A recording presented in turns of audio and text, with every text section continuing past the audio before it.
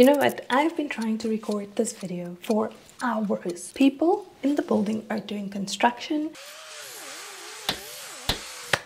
and they're hampering my productivity. You know what I mean? We're just gonna push through. If you hear any kind of noises in the back, know that there's some sort of building construction going on, but it's not going to take away from you learning something. At this point, I feel like I've been talking about the cloud and cloud security for what seems to be years by now. But it has dawned on me that I have never actually spoken about and explained the concept of cloud computing. So I had a conversation with a friend and she was asking me, you keep talking about cloud security and you keep talking about cybersecurity and it's these rocket scientific concepts to me because she doesn't know what the cloud is.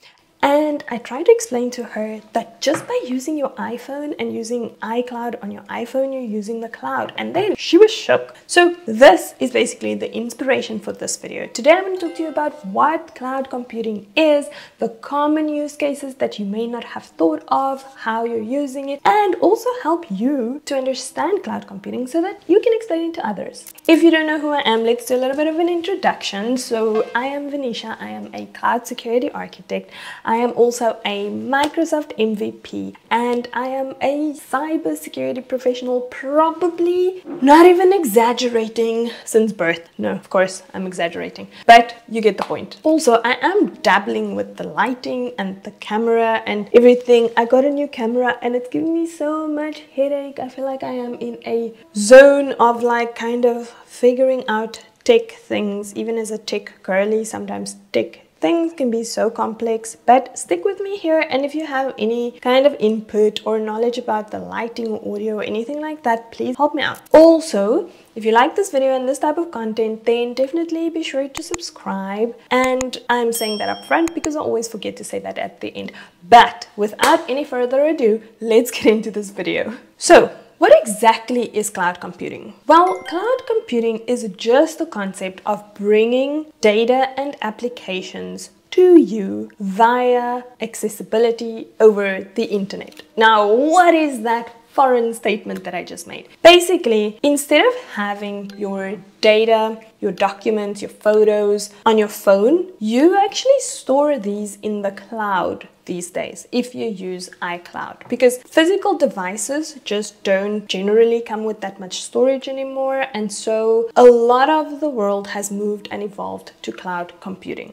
Alright, so the cloud refers to the servers that you access online to access any of your data or documents and any of the applications that's hosted on top of those servers. Let's make this a little bit more practical. So in the past, you would have a computer. So I have my MacBook here.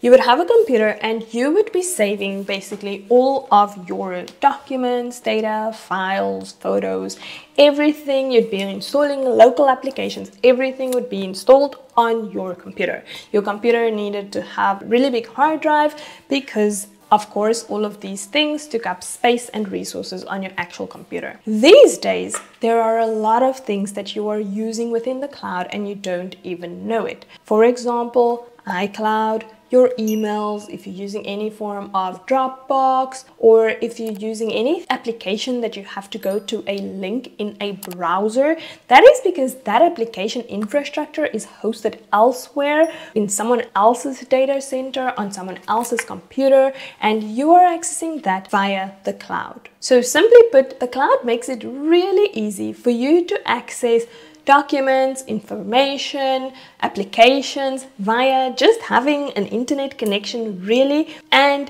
you can then store those documents there, and it also makes it much easier for multiple people to collaborate within one document, because two people from two completely different places in the world can really turn on the internet, access that same document, and then edit it, make changes, save it, do whatever they need to.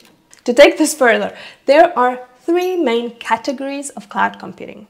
This is SaaS, software as a service, PaaS, platform as a service, and IaaS, infrastructure as a service. Now, from a SaaS perspective, most of us today use SaaS. This you can think of when you go onto your browser and you open Gmail and you're accessing your emails. That's a SaaS application. If you use Dropbox, that's a SaaS application. If you use different types of messaging like Slack, that's a SaaS application. So with SaaS, a lot of the responsibilities of this is with the cloud provider. The difference here is you have to make sure that you are able to securely access the application, so securely access your mailbox, you have a good password, you have multi-factor authentication enabled, and you are responsible for the data sitting within your mailbox or within your Google Drive account. Then we move to platform services. So platform services is where a cloud provider is able to host all of the infrastructure for you to build applications on top of.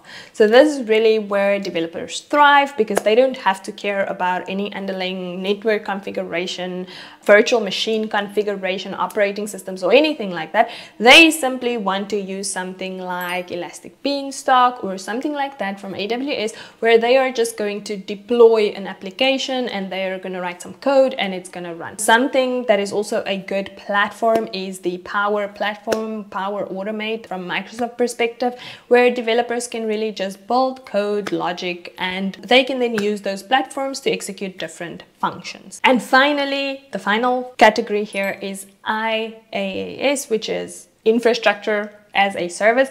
And this is where you are now utilizing more of the cloud provider's underlying infrastructure. Now, what that means is the cloud provider still hosts the servers and the capacity and everything like that. They still provide the underlying compute, the networking and all of that, but you have to deploy actual virtual machines on top of the cloud. You can select the operating system level and you can select what then runs on top of that and how things connect to that virtual machine. And this is basically the examples here is an Azure virtual machine, an AWS EC2 instance, or a Google Cloud Compute Engine. Those are some of the examples of IaaS.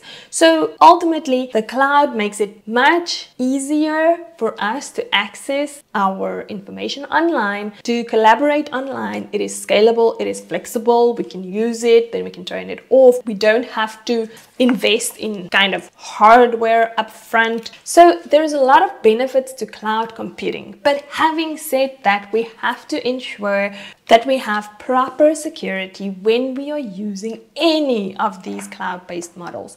And that's where cloud security comes in. So if you follow along in the next video, I will tell you exactly what I do as a cloud security professional and why cloud security is important. Catch you next time. Bye.